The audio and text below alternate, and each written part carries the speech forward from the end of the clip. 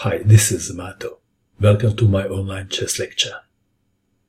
In this video I will show you a game between Peter Svidler and Evgeny Bareev. This game was played in the Netherlands in 2004. Peter Svidler had white pieces and he started with e4. Evgeny Bareev played e6, d4, d5 at the French defense. Knight to c3, d takes on e4, knight takes on e4, knight to d7, knight to f3, knight from g to f6, bishop to d3, c5 attacking white center. Peter Svidler castle kingside. Knight takes on e4, bishop takes on e4, knight to f6, bishop to g5, pinning the knight. C takes on d4, knight takes on d4. Black to move. Bishop to e7 is the most played move in this position. Evgeny Bareev played h6, asking bishop a question. What would you do in this position if you had white pieces? Would you take the knight, or would you perhaps play bishop to h4 or bishop to f4? Peter Svidler captured the knight. If bishop to h4, then g5, and if you want to save the bishop, then knight takes on e4. But the simple solution is the best. Bishop takes knight, queen takes bishop. Is pawn takes bishop a better move?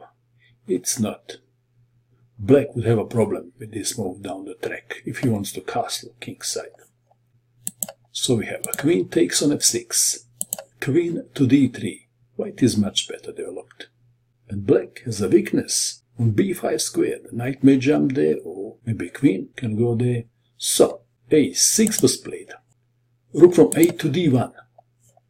Bishop to e7, intending to castle kingside next move. This is a very interesting moment of the game. White to move. What would you do?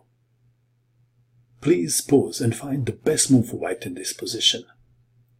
Did you pause? What did you find? There was a surprise. Peter Svidler played knight to c6. No joking. e5. If castling, knight takes on e7. And after queen to e7, queen to d6, and position favors white. If b takes on c6, the most obvious move, then bishop takes on c6 check, and after king to f8, bishop takes rook, and white is winning. So Bareev played e5. Knight takes on e7, queen takes on e7. f4, intending f5, pawn takes pawn on f4. If castling, f5, cramping black's position. So we have e takes on f4. White to move. What would you do? White played the move when black resigned.